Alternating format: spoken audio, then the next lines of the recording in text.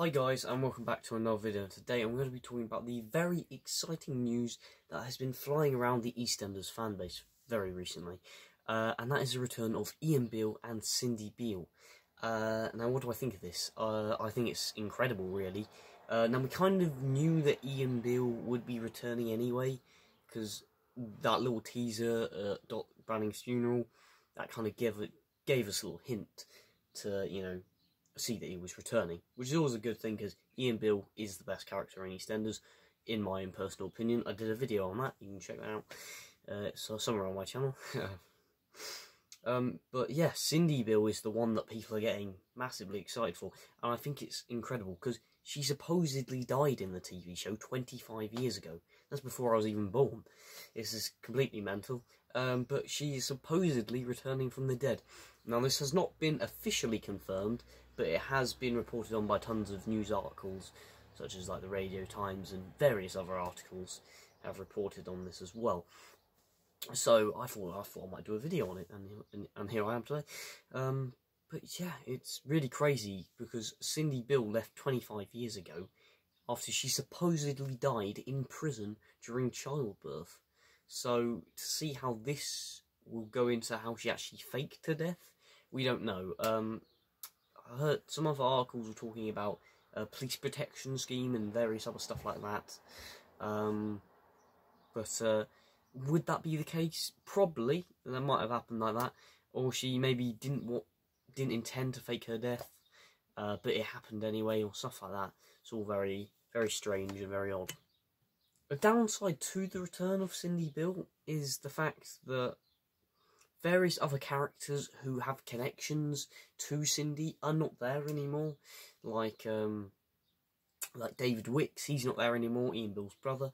Other characters such as, Peter, Cindy Beale Jr., they're not there either, so they don't have those kind of connections. Obviously, Lucy, she's dead. Stephen, he's dead as well. So the connections, really, for that return wouldn't have been as great, because they're all four of her biological children are not there. So it's a bit of a strange one, really. But the other thing that I keep on hearing going around the fanbase at the moment is that she could have been the ex-wife of George Knight, who recently came into EastEnders. I believe last week he came to EastEnders. She's supposed. A lot of people are theorising now that she was married to George Knight, and those two children were her children, which I think is quite a cool concept, and it's quite a bit of a strange one, really, as well, because Bobby's getting a bit close to one of the girls as well, which is kind of a bit weird, because if it is then the same mother of his sister who he murdered, which would be a bit strange overall. Yeah, but I think as a concept that would be fairly interesting to go by. But also George Knight, because he's a fairly new character, I feel like if they want to just pile on a load of established lore and stuff like that, they can do that. He's a new character, just give him some information and stuff like that. So I feel like that's quite a good route to go down, which I think is interesting. But this overall storyline's a bit crazy, because obviously we heard Ian on the phone way back in December 2022, phoning, and he said, "Alright, love, I'll be home in a minute." And we all just assumed before, oh, it's, we didn't know who it was going to be. But I joked, well, me and my friend at school, I joked to him about, oh yeah, I reckon he's phoning Cindy Beale, even though she's dead. That was a throwaway joke. Never mind that the news articles a couple of months later would be talking exactly the same as my original joke.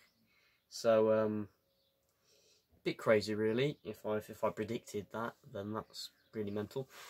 But how did she fake her death? This is one of the things that I find incredible. You can't fake your death in prison. That's just a bit odd. Unless she got released from prison, then had the baby, and then faked her death then, and then gave Cindy Beale Jr. to her sister, and then all of that stuff like that. But do you know what she's ended up doing, Cindy Beale? She's ended up destroying lots of characters, because Stephen is probably one of the most messed up characters in the whole of EastEnders history, due to the fact being raised by Ian Beale. I mean, when you're raised by Ian Beale, I feel a bit sorry for you.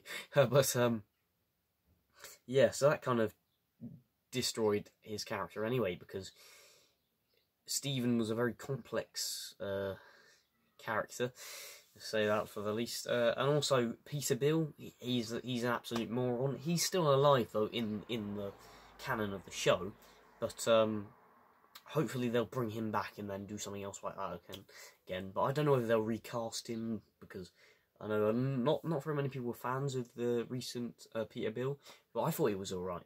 He was alright. But they might bring back Peter Beale, maybe at some point. We never know. But it would be nice for this to tie in with the Cindy Beale return. And also Cindy Beale Jr., that would be really cool to see her return, because then we would get to see that kind of dynamic between them two that we just never seen before. But back to what I was saying about Cindy Beale damaging these 4 children, you can definitely see this, because when she died, really, Ian was left there with those 4 children and having to do that sort of stuff like that. So I can see why Ian would be angry, but more of the fact is, 2 of her children died, and she didn't even come back to see them, even though she was supposedly alive, according to these leaks and rumours. Just want to address that quickly, because none of this is confirmed yet.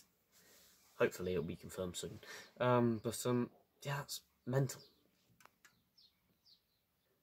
But the theory about George Knight supposedly being the former husband to Cindy Beale does make more sense than we actually think, really.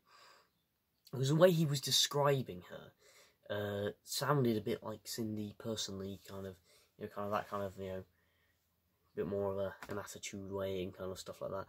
Kind of thought to kind of be similar to Cindy, but we don't really know yet. But I was really hoping the Duff Duff last night was going to be him looking at a photo and it being Cindy, and that would be the big reveal.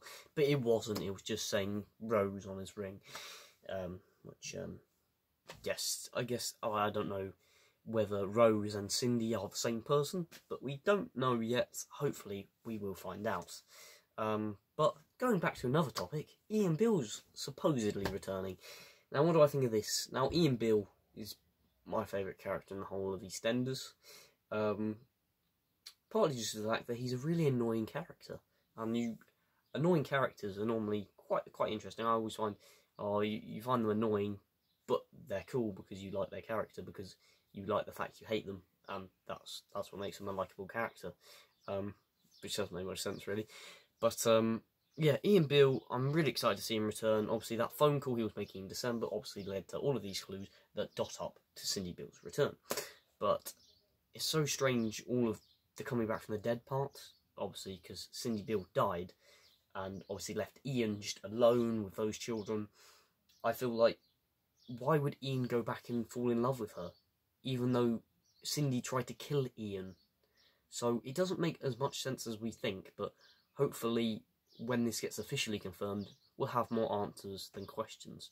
But I am thoroughly looking forward to it. Hopefully this is all true and I'm not just thinking too much heavily into these couple of articles. But I am generally excited for this. The Chris Clenshaw EastEnders has been really good so far. The new era that has been pretty good. I think all of it's been doing quite well. Obviously the death of Lola, that was all very well written, and various other stuff like that. I think it's just coming along quite well. The Knights, they seem like a pretty good family at the moment. I do like them, I think they're alright. But yeah, I'm thoroughly looking forward to this, if this does actually happen. But very looking forward to hopefully seeing Adam Woodyatt and obviously Michelle Collins, obviously, who famously played Cindy Beale. Yeah, I just think it's crazy to imagine that, a couple of years ago, to think, oh, Cindy Beale would be returning. They'd just say, oh, she's dead. But, do you know, it is very strange, because if you look back about 20 years ago, now, I think everyone knows it happened 20 years ago. 20 years ago, Dirty Den returned from the dead. And I guess this kind of sparked the trend of once every 10 years a person returns from the dead. 2015, Kathy Beale returned from the dead, and now here we are, 2023, and Cindy Beale might be returning from the dead. It's just crazy. Who are they going to bring up from the dead next? I don't know. Pete Beale. I don't know. Wellard.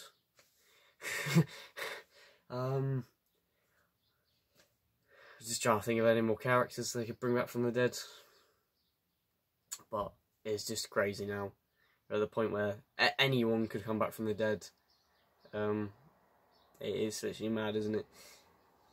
But I think it is a cool concept what they're going to do, and obviously there is a lack of Beales on Albert Square, Beales and Fowlers to kind of go to that further extent, and I think EastEnders might need to push some more Beales, push some more Fowlers in there, and we'll go back to more classic EastEnders roots.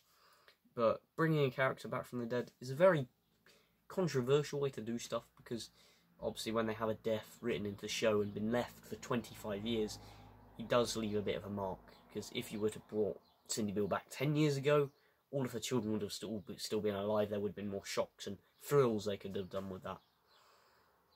But yeah, but I still think it's going to be fairly interesting if she is the mother of the Knights, of obviously Family Knight, which would be an interesting dynamic.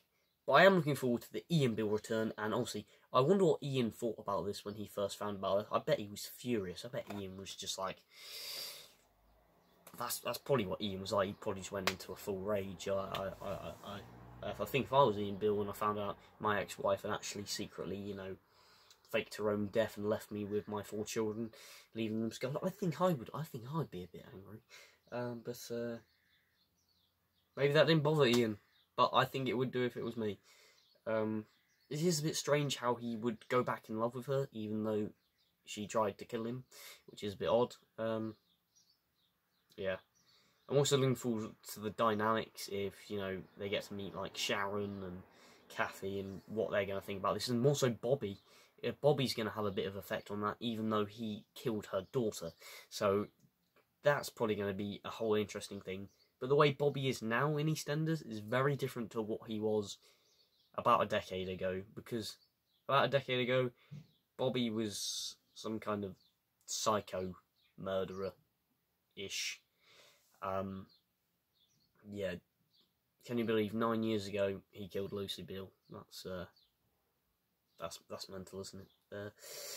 And about, who knows how many years ago now, he whacked Jane on the back of the head with a hockey stick. So I think Bobby Beale's changed a lot since he was younger.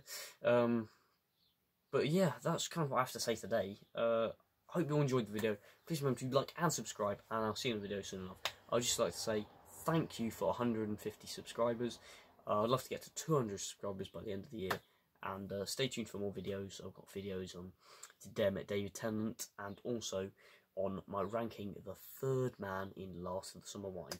Who's my favourite out of the first 4. And that'll be coming soon. And hope you all enjoyed the video. I'll see you in the video soon enough. Bye for now.